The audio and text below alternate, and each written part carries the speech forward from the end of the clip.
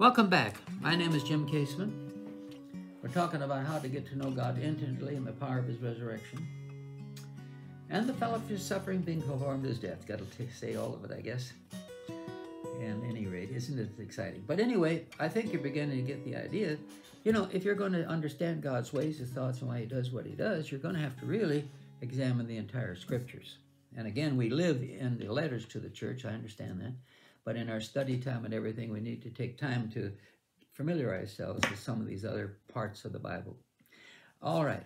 So then, now we talked about how Satan was totally stripped and defeated and cast out of heaven, and how we, through the baptism of the Holy Spirit, we received unlimited power and unlimited ability to enforce the victory that was already won in heaven. So Satan has already been defeated. See, it goes back to when we were talking about perfect and imperfect tenses in the Hebrew. And of course, if you're imperfect, you're always at war with the devil, trying to defeat the devil and all this. Boy, the devil did this, the devil did that. We're at war with the devil, spiritual warfare, you know, whatever. But that's imperfect, and you never arrive. It's all, if you imperfect, it always ends up being imperfect because everything's incomplete. But we remember in perfect tense, we operate from the place of everything has already been accomplished. Now, it's the same with the devil. He's already been kicked out of heaven. He's already been stripped of all power and authority. Jesus did that for us. The angels of Michael and his angels and all of that. That's all. He's already defeated. He's already stripped of all power and authority. And so Jesus gives us his name. And it says in Philippians 2, verse 8 through 11, and being found in the appearance of a man, he, Jesus, became obedient to the point of death, even the death of the cross. Therefore God also has highly exalted him and given him the name which is above every name, that the name of Jesus every knee should and must bow, of those in heaven and those in earth and those under the earth, and every tongue confess that Jesus Christ is Lord, to the glory of God the Father. So we have been given the name of Jesus. The church has. So the devil's already defeated. So in the name of Jesus, he has to flee. And that's it. He's already defeated. So if he's starting to mess with you, your family, your house, you then begin to exercise this authority. Now, the church then in Luke 10:19, behold, I give you power to trample upon serpents and scorpions. Now, serpents and scorpions are the highest ranking angels. That's like the devil and all of these archangels and everything, or Satan rather. And then, of course, behold, I give you the power to trample upon serpents and scorpions and over all the power of the enemy, and nothing shall by any means hurt you. Second, and then thirdly, he says, whatever you bind on earth will be bound in heaven. Luke 16:19, Matthew 18:18. Whatever I bind on earth will be bound in heaven, or loose on earth will be loosed in heaven. Matthew 12:29. Or how can one enter a strong man's house and plunder his goods, unless he first binds the strong man? Then he will plunder his house.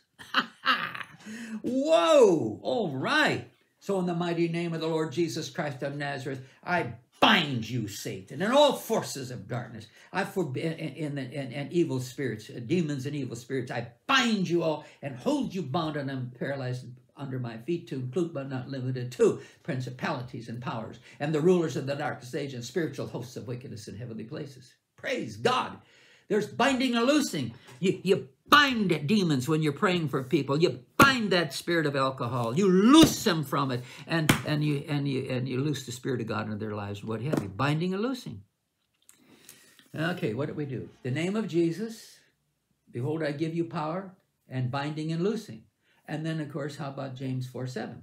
Submit to God, resist the devil, and he will flee. And literally it says, as if in terror. But what's the condition? Submitting to God. And I always say this way, Father, I submit to you with a vow of absolute obedience and if need be unto death. And I declare the devil flees before you. When I submit to God, that means I'm making an oath, a vow. Lord, I'm going to obey you, and whatever you tell me to do, I'm going to obey you. And with obedience comes blessing. Disobedience comes the curses, right? Obedience brings the blessings.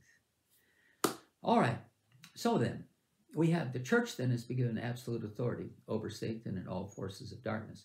But see, the point is, it's already done. It's already done. Satan has already been defeated. We're not at war with him.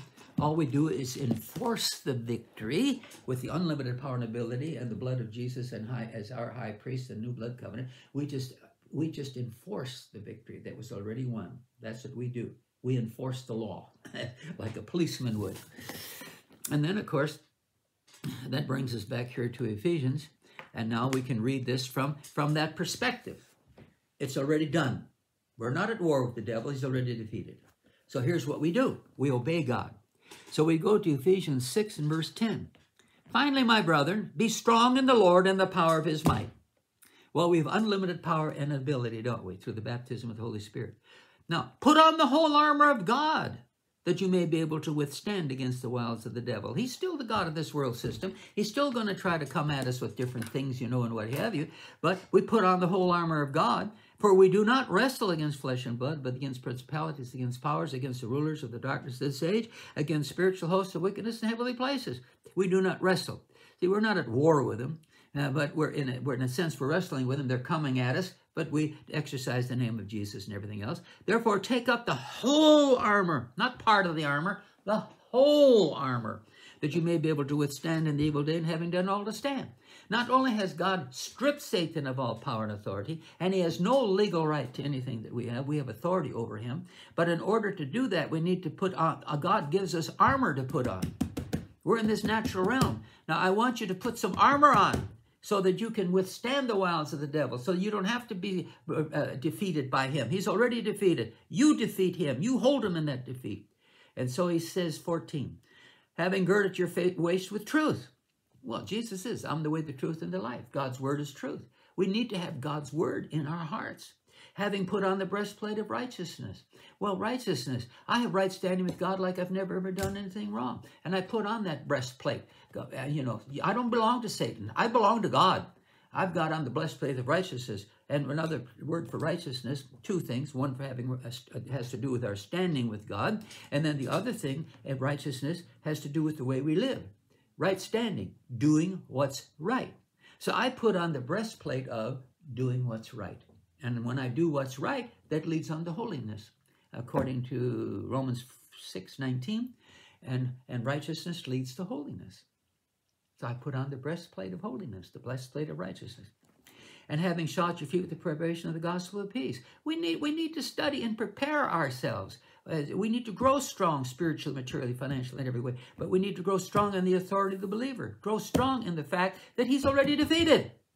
Put on that so that we can set others free, and share it with others. Above all, taking the shield of faith, with which we will be able to quench all the fiery darts of the wicked one. He's totally defeated, but he can take shots at us. He's still the king of the prince of the world system, and he'll take shots at us with these fiery darts or what have you. But if we have the shield, if we are walking in faith, faith is the shield.